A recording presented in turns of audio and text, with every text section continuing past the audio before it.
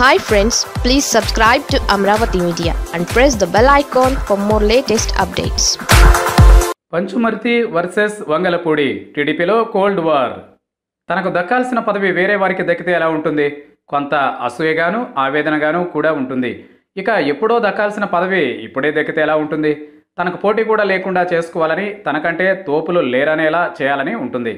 ఇప్పుడు ఇదే టీడీపీలో మహిళా నేతల మధ్య కోల్డ్ వార్కు కారణమైంది. ఒకరు ఉత్తరాంధ్రకు చెందిన నాయకురాలైతే మరొకరు రాజధాని జిల్లా కృష్ణా జిల్లాకు చెందిన నాయకురాలు.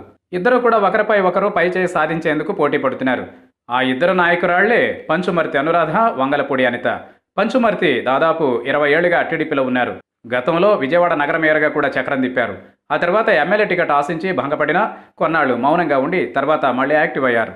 ఇక వంగలపూడి అనిత 2014లో విశాఖ జిల్లా పాయకరావుపేట నుంచి విజయం సాధించారు.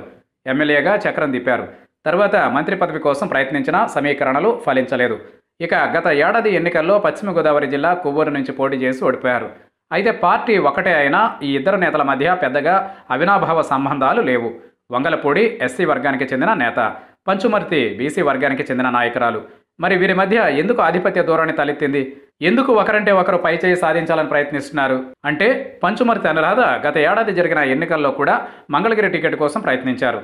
అయితే అది దక్కలేదు. దీంతో తెలుగు మహిళా అధ్యక్షురాలి పదవి కోసం ప్రయత్నించారు. తాజాగా అది కూడా దక్కలేదు. అయితే పార్టీ అధికార ప్రతినిధి హోదా మాత్రం దక్కింది. ఇక తెలుగు మహిళగా వంగలపూడికి అవకాశం ఇచ్చారు చంద్రబాబు. దీంతో తనకు దక్కాల్సిన పదవి అనితకు దక్కడంతో పంచుమర్తి కుమిలిపోతున్నారట.